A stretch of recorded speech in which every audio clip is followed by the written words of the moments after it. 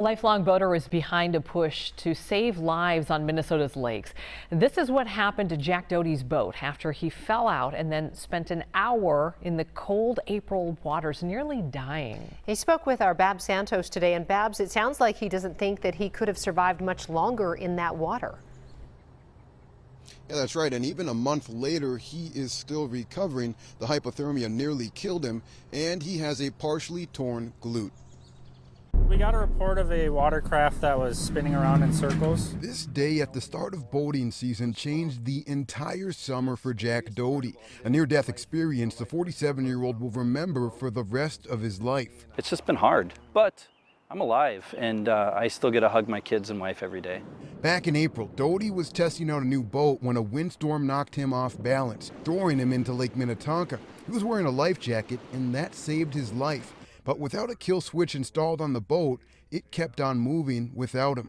And I realized right there that there's a real chance I'm not going to make it through this.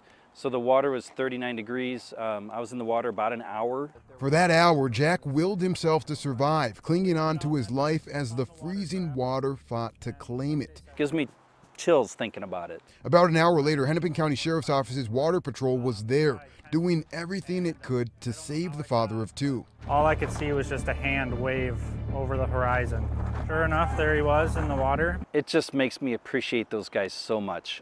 They put their life on the line. Now Doty wants to use his second chance at life to help save the lives of others. Rather than a GoFundMe to pay for my funeral, donate to this to get these in as many boats as we can. He's raising money to buy wireless kill switches, a device that would have stopped his boat's motor, allowing him to swim to it and climb back on board.